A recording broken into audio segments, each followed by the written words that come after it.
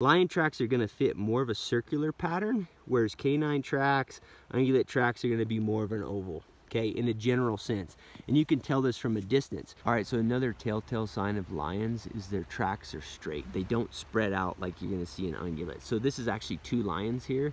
There's a lion here, and there's a lion here. They walk like this, boom, boom, boom. Whereas ungulates and other species are gonna walk with a broad stride. Another things on lions is you can see on these tracks during the winter, you can see how the hair on the outside of their paw kind of puts an imprint in the snow, kind of puffs it out. There's no nails, no claw marks. Lions have 3 lobes on their back pad. 1, 2, 3.